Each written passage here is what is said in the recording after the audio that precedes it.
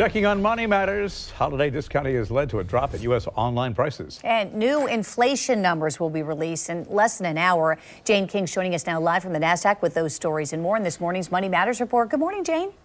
Hi, Bruce and Jen. Good morning to you. Yes, we get the wholesale inflation number today, and we expect it to show that we have seen peak inflation. It's the Producer Price Index number, and it basically measures what businesses pay for raw materials, labor. Those costs often do get passed on to consumers eventually, and this is the last inflation report before the Federal Reserve meets next week. Well, the U.S. housing market's deep freeze is likely to accelerate next year and result in the first year-over-year decrease in home prices in a decade.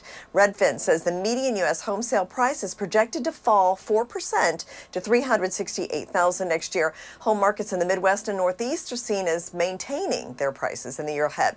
And a record drop in the price of computers and electronics sold online in the U.S. caused a 2% annual decline in online prices last month. Adobe says that's the third straight month that online prices have fallen compared to a year ago. Firms have been heavily discounting goods to move merchandise. And more than 7 in 10 Americans find it easier to relate to strangers in online communities than to people they know in real life. This was conducted by one poll on behalf of Thrift Books. The survey said that social platforms are often the place where people get their recommendations for TV shows and books and movies, and 40% usually hear of trending reads through social media, compared to 20% who rely on word of mouth. Live from the NASDAQ market site, I'm Jane King. Back to you.